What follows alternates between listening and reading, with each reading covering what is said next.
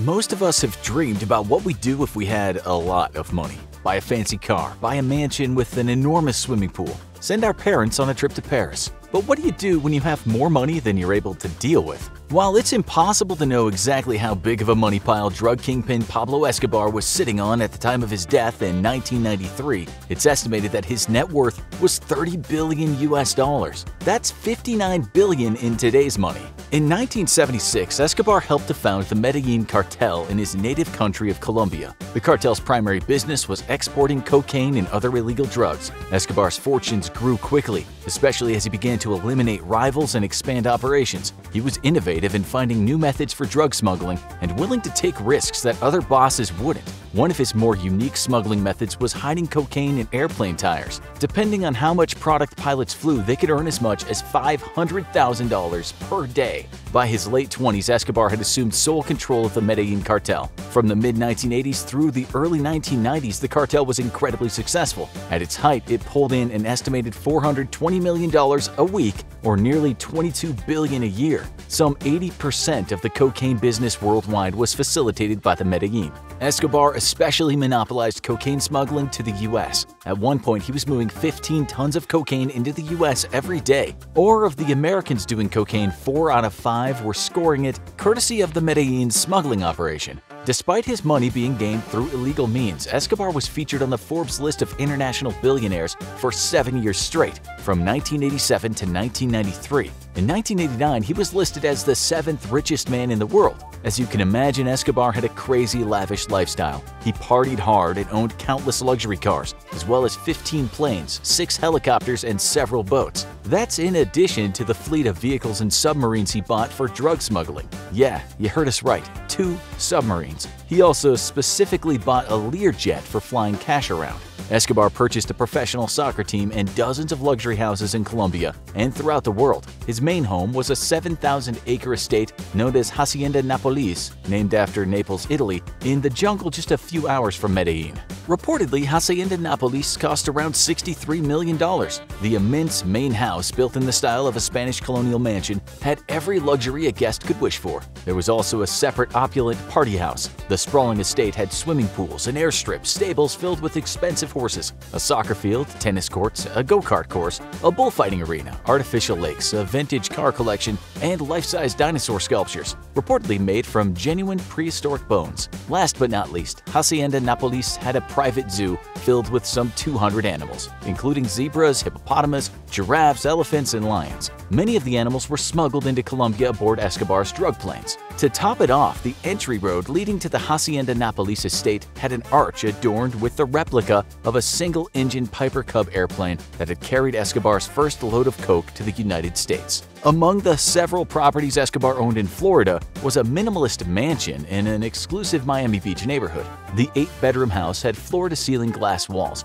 wraparound terraces, expensive lounge decks, outdoor kitchen, infinity-edge pool, and soaring palm trees. Best yet, the 30,000-foot property was situated on the waterfront with an incredible view of the downtown Miami Beach skyline. Then there was Escobar's secret vacation party spot built on the quiet, rural La Isla Grande, just off the Colombian coast. This luxury complex consisted of a mansion, waterfront apartments, a palm tree courtyard centered around an enormous swimming pool, and a helicopter landing pad. The estate had more than 300 well-appointed rooms for guests. Reportedly, even the bathrooms had solid gold shower heads. Escobar's most famous property was a prison. However, it was a prison unlike any other. By 1991, the glamour of Escobar's lifestyle was beginning to pall next to the extreme violence. Many enemies wanted him dead, some even placing a bounty on his head. Escobar turned to the Colombian government. After 6 months of secret negotiations, he was able to work out a deal. Escobar would go to prison, but he would get to choose the location.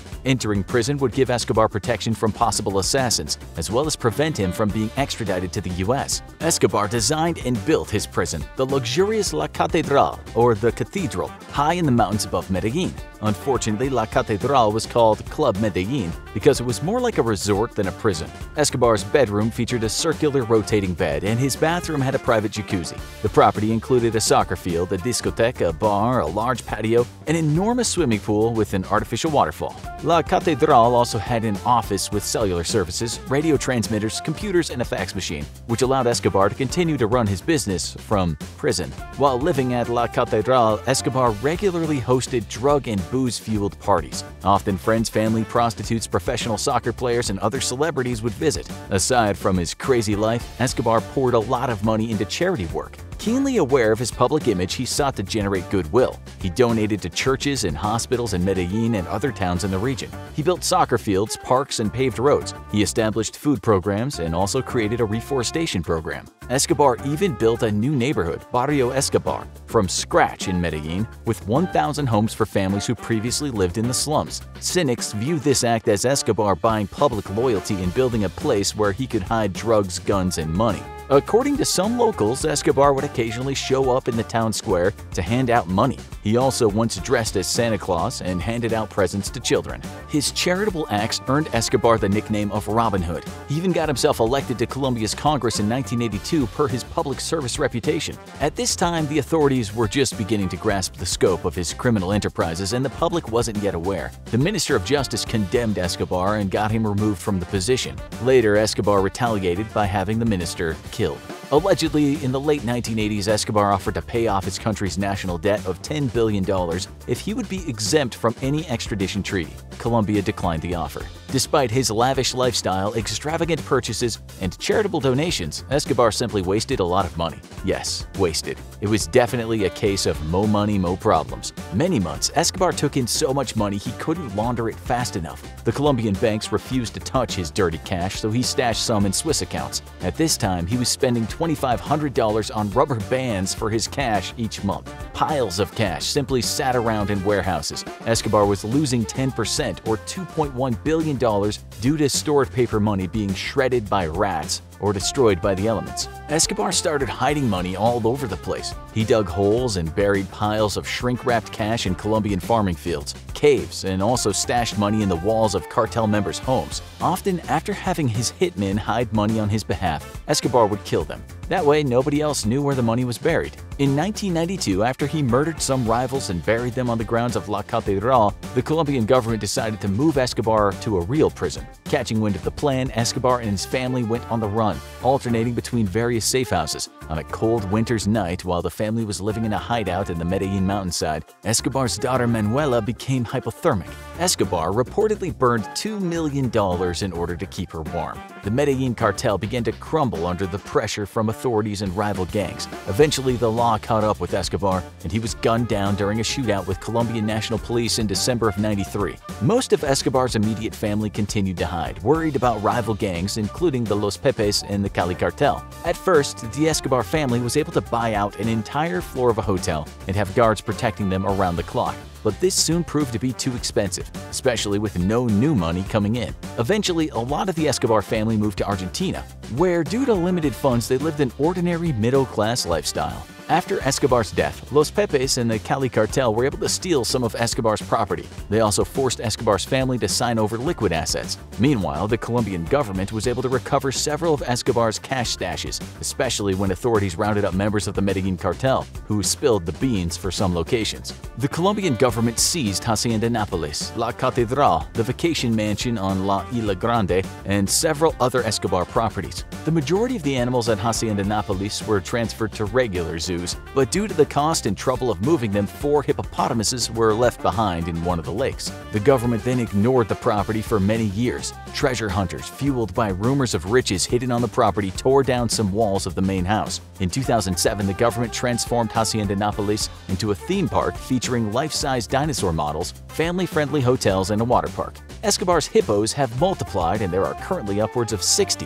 While they are a popular tourist attraction, they're upsetting the local ecosystem and have damaged nearby farms. Authorities are attempting to control the population. La Catedral also laid vacant for many years and eventually residents of the region scavenged it, stripping bathtubs, pipes, tiles, and roof materials. fortune hunters destroyed walls and dug up the grounds. No money was ever found. The property has since been rehabilitated by Benedictine monks who've turned it into an old folks' home. The mansion on La Isla Grande is being reclaimed by nature. It's a destination for adventurous travelers who want Instagram bragging rights. To get there requires a boat ride to the island and several hours trek through the jungle. In the U.S., officials had seized the majority of Escobar's property, including the Miami Beach mansion, long before he died. In 1987, the house was eventually sold and more recently in 2016 was torn down. While being razed, 2 hidden safes were found. One safe was stolen before it could be opened, and the owner of the property moved the other safe to a bank for security. He has never divulged the contents of what was found inside.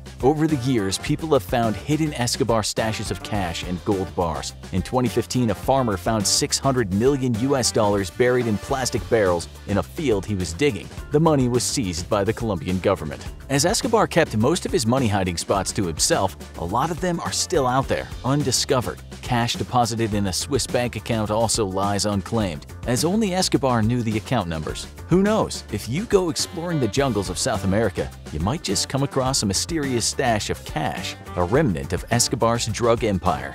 And now keep the watch party going. Most people think that winning the lottery would be the best thing ever. We're not so sure. Click here to see what happened after people won big bucks playing the lottery. Or click here to find out what happens when the U.S. Coast Guard captures a submarine full of drugs on the high seas.